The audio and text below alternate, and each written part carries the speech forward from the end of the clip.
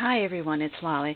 I wanted to share with you my new paper trimmer, which is the Cutterpillar Pro ABS. And I had seen videos and read reviews about this trimmer and all the different versions of it up to this point. There had been some complaints with earlier models about the grid marks wearing out, but these are etched in so they won't fade now. I love this, and one of the reasons I got it is that I've been having some weakness in my hands lately, and it's getting difficult to cut papers. And so this one is basically 1 or 2 finger operation. This is a metal. Let me see if I can turn it over so you can see it. The cutting blade, it is metal and it's self-sharpening, and it only takes basically 1 finger to roll that across there. You do not carry it or lift it by that handle there. You don't want to get that misaligned. And when you put batteries in it, if you can see that, it's going to be bright there. It has a light. It's backlit. See if you can see that right there. It's backlit so that when you're cutting, you can see exactly where it's going to cut that paper. Now I have the camera way up high. I don't know if I can do this with the... No, not really. Yeah, the camera way up high so I can get the whole cutter in there. Anyway, with the backlit on, you can tell exactly where you're going to be cutting. So you can use that as a guide, or the grid marks here. Now, one of the issues people do have that they don't care for on it is that there is nothing to hold the paper. There's no bar. However, I'm okay with that because it is so easy to cut this paper that I don't feel like I have to mash down on that paper super hard.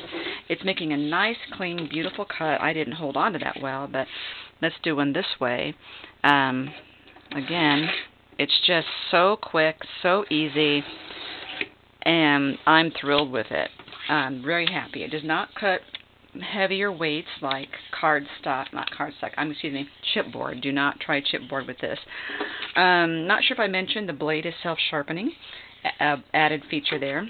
And also, if I can slide this over, there is a pull-out tray here, right there, which is kind of handy. And this is battery operated on the lights. Takes 4 AA batteries. It's supposed to last pretty long. Looks like LED lights, so I'm sure they're pretty low temp burning. Supposed to cut up to 1/16 inch. They've got really good markings across here.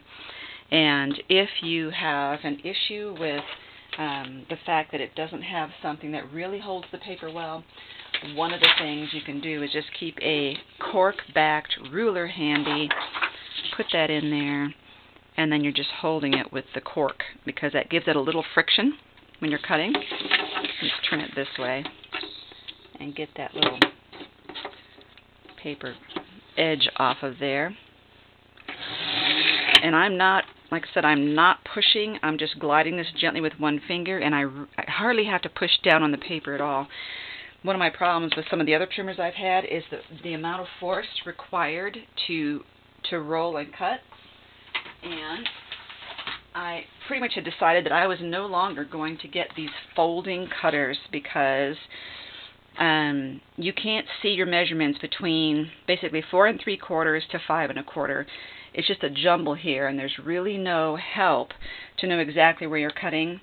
And even with that, when I cut my paper, the paper I cut on this is off in measurements compared to my other cutters. And it cuts fuzzy. Brand new, it cuts fuzzy. So I'm not happy with that. You know, even if I try to angle this in a different way, it doesn't matter. It doesn't always cut fuzzy. So to me, this has really kind of been a waste of money. Very thrilled with this. I think you're going to like it too. Give it a try.